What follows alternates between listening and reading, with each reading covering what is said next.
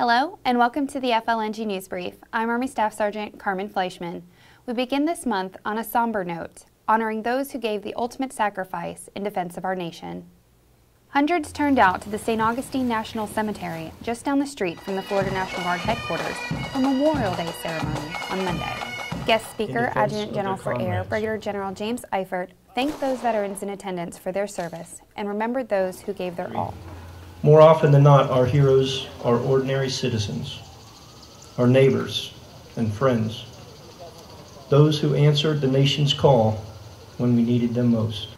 Several miles away at Camp Blanding Joint Training Center, 99-year-old Frank Towers, a World War II veteran who received his pre-deployment training there, spoke about the importance of always remembering the sacrifice of the fallen. Many families made the soul-searching decision to have their beloved ones, son, husband, or father, remain on foreign soil where they had fallen, along with their comrades, for the cause of freedom and liberty. Also at Camp Blanding this month, soldiers are keeping fit for duty with the help of a health and wellness program. AJ Artley has more.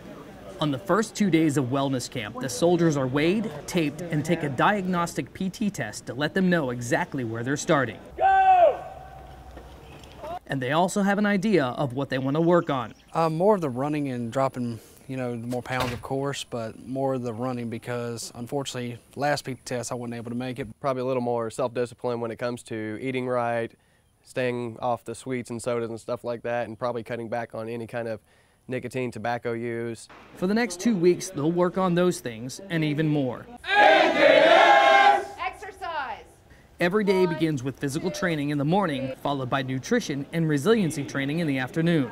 And if they have any questions of what this 2-week course can do for them, they don't have to look far. We've got one student who was in the first wellness camp now working full-time for the Resilience Risk Reduction and Suicide Prevention Program. He's cadre at this wellness camp, and he's been such a motivational force for these students. Your feet may be together up to 12 inches apart. Staff Sergeant Ashley Lucas.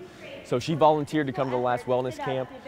She was a postpartum on a pregnancy PT plan, and she recognized that she needed to get herself back not just to the standard, but past the standard from where she was before. On day one, PFC Brian Torres said, "The number one thing I want to focus on while I'm here is my run." And when I asked him on day 14 what the number one thing he'll be taking away from this class, definitely hunt the good stuff. Always, whenever you're in a bad situation, just think about the positive things so it can get you out of that slump. So while most people think of wellness camp as a place to get back in shape, it's actually a place giving our soldiers the skills to get their military careers and their lives back on track. Reporting from Camp Blanding, I'm AJ Artley for the Florida National Guard. Always ready, always there. That's all for this month's edition of the FLNG News Brief. Reporting from the Florida National Guard Public Affairs Office, I'm Army Staff Sergeant Carmen Fleischman. We'll see you next time.